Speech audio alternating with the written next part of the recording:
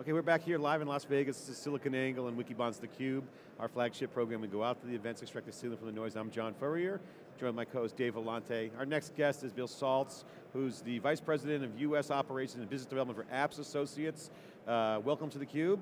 Thank you, John. Appreciate you coming on. So, obviously, cloud is big money, and there's a lot of demand for it in the customer base, a lot of confusion, new mindset.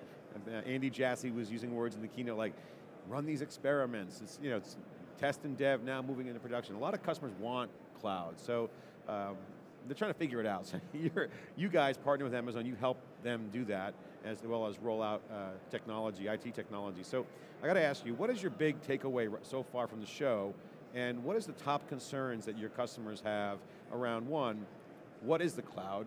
How do they get their arms around it? How do they put it into use? Well, good questions, John. I think to answer the first part of that, what we're taking away from the show is what we've been driving into as a vision into our clients, which is innovation.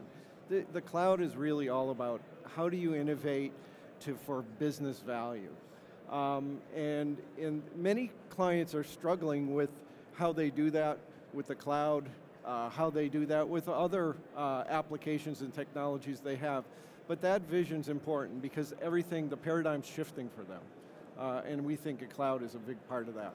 And when they look at the cloud, they come in, they have preconceived use cases, they start little small use cases. Do they kind of have a grandiose vision, or is it more of, hey, good cost reduction, but I got applications that are driving it? What's some of the things you're hearing from them? So our client base is primarily enterprise level, and they're definitely taking an iterative approach.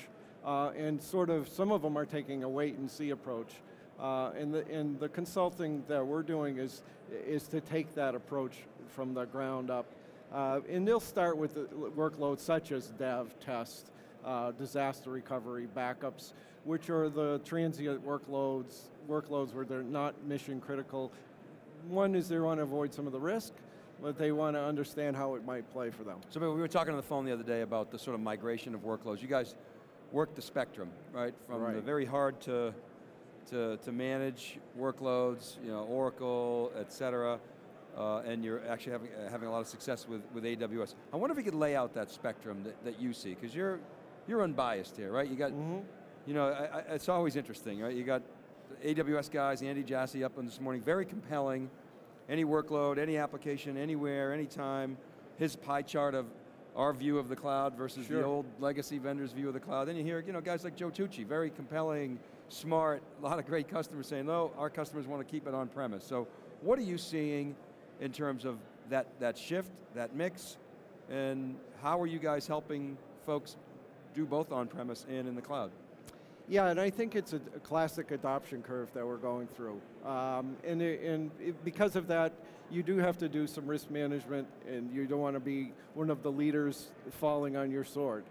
So the portfolio that we're dealing with is an enterprise workload of ERP with BI applications. They're doing some middleware, stuff like that. And what we're seeing is a vision and a shift toward the cloud to move them to that future vision where they're actualizing the business value of it. And the way that they're doing that is to first take those transient workloads or those workloads that are less infusive to the organization and do those first. Crapplications, I call them.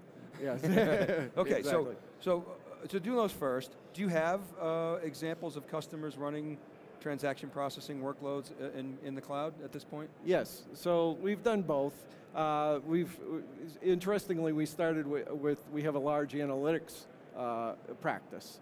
And that practice, many of the customers said, hey, we want to get procurement, to get the hardware in place, to do this. Hey, let's look at this cloud thing.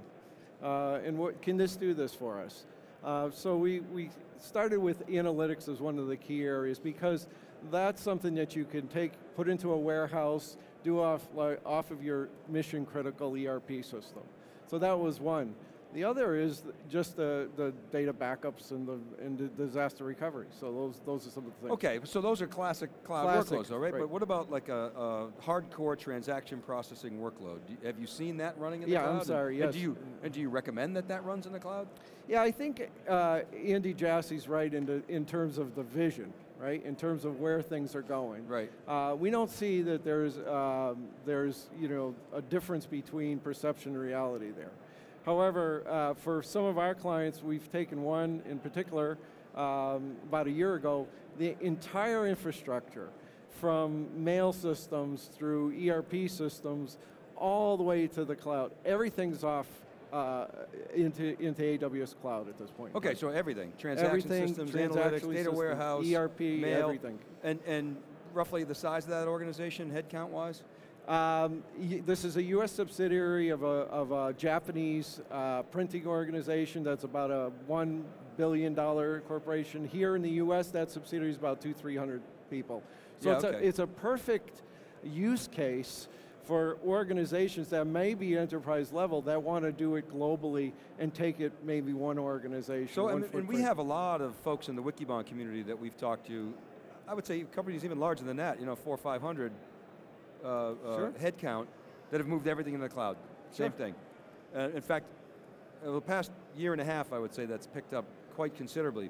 We don't have examples of multi-thousand employee organizations moving everything in the cloud. Right. Do you at this point?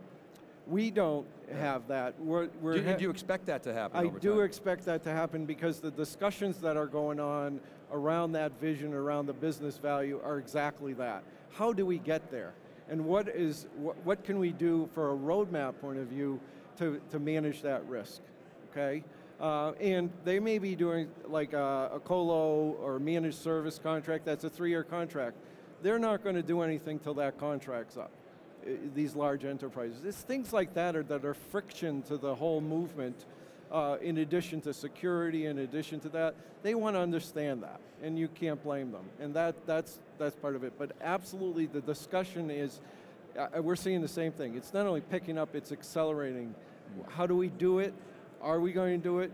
How do we do a hybrid strategy? What makes sense for us? Absolutely. Bill, I got to ask you the last question because we're on the next segment coming up, but put a bumper sticker on this event for the folks out there, on the car. What is this, how would you summarize this year's AWS reInvent? What's the bumper sticker? The bumper sticker is cloud is innovation. And it's about innovation. Absolutely. Awesome. Cloud is innovation, new use cases. We heard from folks that are doing things that they never dreamed they could do. Creativity is really the only thing that's stopping the innovation, and there's plenty of it here with developers. This is theCUBE exclusive coverage live from the show floor here at reInvent in Las Vegas. I'm John Furrier with Dave Vellante. We'll be right back with our next guest after this short break.